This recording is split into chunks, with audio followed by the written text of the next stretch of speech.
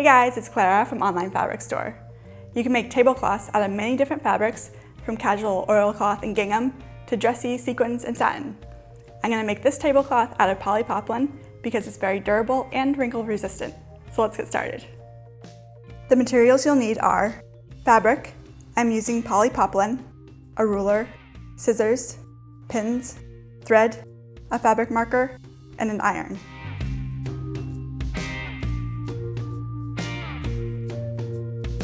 First, decide what you want the drop length to be. This is the distance from the edge of the table to where you want the tablecloth to end. Drop lengths are generally about 10 to 12 inches for everyday use, or they can go all the way to the floor for a more formal look. I'm going to make a floor length tablecloth for this table. Measure the length and width of the table and the height if the drop will be to the floor. This table is 61 inches long, 30 inches wide, and 36.5 inches tall. I'll make the drop 36 inches so it's a little off the floor. Normal table height is about 30 inches. Finally, you have to know if you need a hem, and if so, what size. I'm going to do a 1/2 inch double folded hem. Add the table width, plus double the drop, plus double the hem. This is the total width you need. For me, that's 30 plus 36 times 2, plus 1 times 2, which is 104. The total length is the table length, plus double the drop, plus double the hem. For this tablecloth, that's 61 plus 36 times 2, plus 1 times 2, which is 135. If your fabric is wide enough for the tablecloth, simply cut one piece to the total length and width and move on to the hemming. If your tablecloth is wider than the width of your fabric, you'll need to cut more than one piece and sew them together. This fabric is 60 inches wide and the total width is 104, so I need to use 2 widths of the fabric. Instead of having a seam down the middle, it looks better to have a full width panel in the center with 2 narrower pieces on the sides. I'm cutting 2 pieces of fabric to 135 inches in length.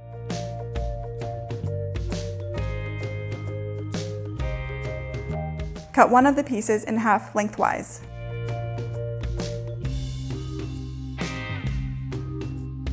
For more information on figuring out how many yards to get, see our article titled Measuring Yardage for a Tablecloth.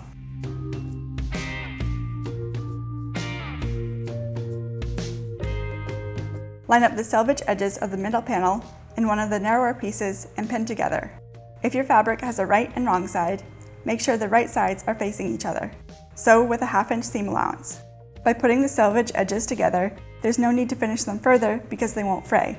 If you do need to finish the edges, use a serger or a zigzag stitch on your sewing machine. Repeat the pinning and sewing on the other side to attach the other narrow piece. If you have a pattern fabric that you want to match up, see our tutorials on making a duvet cover or box pleat curtains to learn how.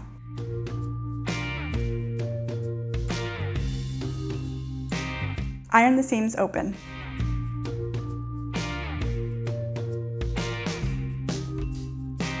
Measure the width of the middle piece and subtract that from the total width, then divide by 2. This is how wide the narrow panel should be. For me, that's 104 minus 59 equals 45, divided by 2 is 22.5. Mark this distance from the seam in several places and connect the marks.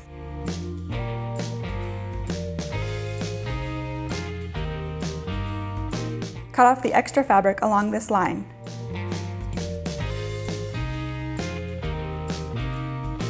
Do this for both of the narrow panels.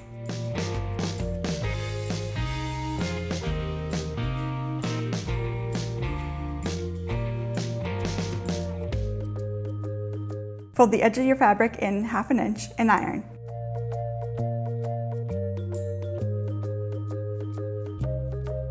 Then fold it another 1/2 inch and iron again.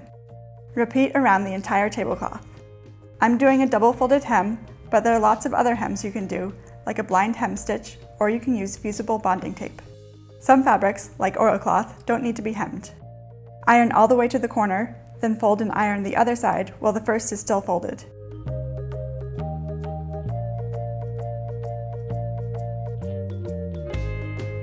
It looks best to do sewn or folded mitered corners.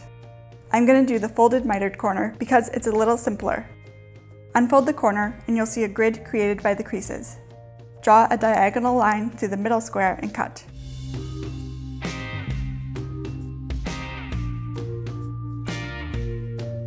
Fold the cut edge down so the crease lines up with the bottom of the square and iron.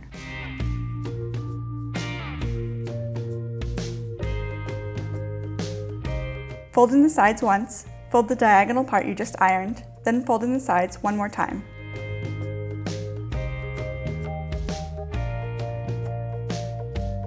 Pin the corner in place.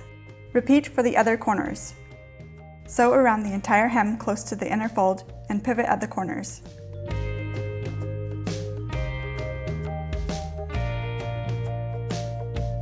Make sure to backstitch at the beginning and the end. The tablecloth is now complete. By making your own tablecloth, you can get the look and size you want. We also made a burlap table runner and napkins to complete our table decor. Thanks for watching this OFS project.